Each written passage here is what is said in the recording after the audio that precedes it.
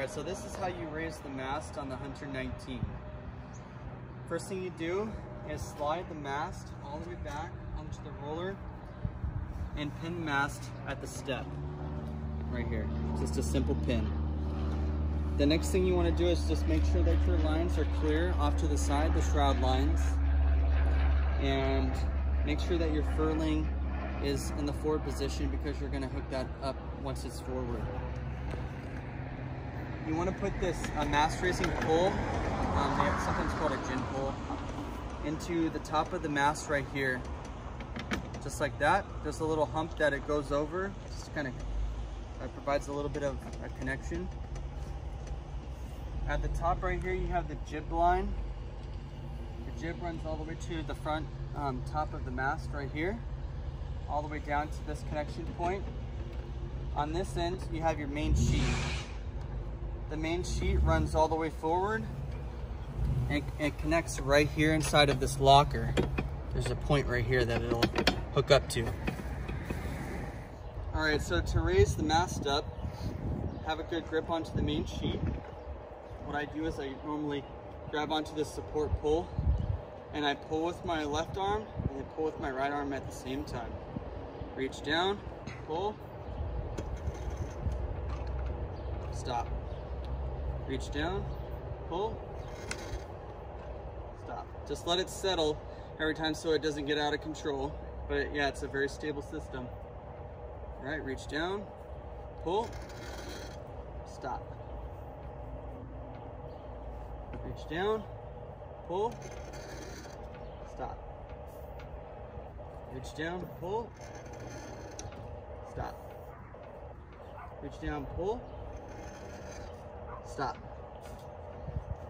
Once I get it to this point, about 45-degree angle, I start moving forward like this because you're going to get better leverage holding onto the mast at this point. Same thing. Pull, lift, go. Just take it easy. It's not a race. You can just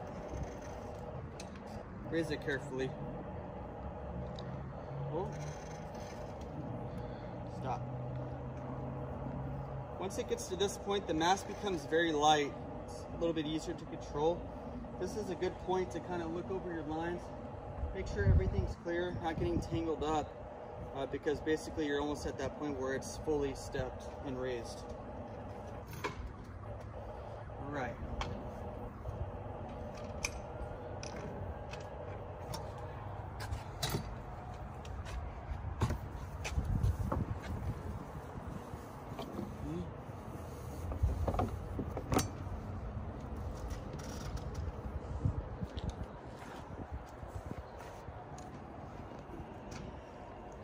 All right, set the mast. At this point, we're going to be connecting our roller furling to the front plate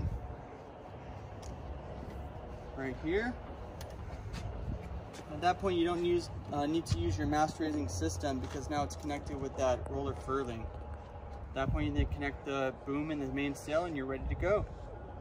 So at this point, you're probably wondering, how do I lower the mast? I have it up now. First thing you need to do is actually unhook this line right here. Just be careful about holding it because if you let it go, the mast comes down. Very gently, just grab about a foot or so of line while holding onto the gin pole or assisting pole here, and just take out just a foot or so at a time, just like this. Use that same motion. It'll come down nice and smooth.